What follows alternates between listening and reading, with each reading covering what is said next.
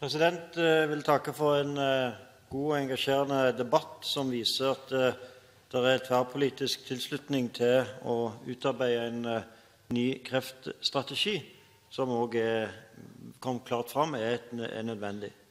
En sånn strategi må kunne inneholde veldig mye, men jeg vil spesielt trekke fram det som flere andre har vært inne på, nemlig behovet for å se på og vite mer om forløpstider, behovet for å se på kapasitetssituasjonen, både nå, men ikke minst i forhold til de prognosene som vi har fremover knyttet til økningen i antall krefttilfeller, sånn at ikke det kommer som en overraskelse på oss.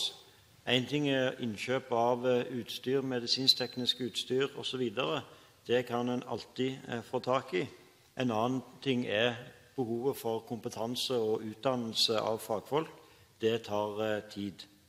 Og hvis en skal nå for eksempel det som er Høyres målsetning, om å innføre en tidsfrist på 48 timer, som en har i Danmark, så vil en også ha behov for en grundig diskusjon om behov for utvidelse av kapasitet. Så har flere vært inne på behov for forebygging og rehabilitering, som er et område som ikke har fått nok oppmerksomhet. Og så er det jo også sånn at et av risikoområdene som Helsetilsynet trakk fram, og som ikke snakker så mye om, er jo faktisk risikoen for overbehandling og feilbehandling.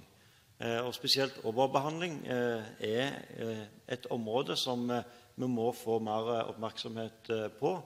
Da er jo også diagnostisk utstyr, for eksempel PET, et viktig virkemiddel for å hindre overbehandling av personer som enten ikke vil ha glede av behandlingen, eller der behandlingen vil være feilslått. For behandling på kreftområdet er veldig ofte og svært belastende, og derfor er ikke alltid behandling det beste alternativet.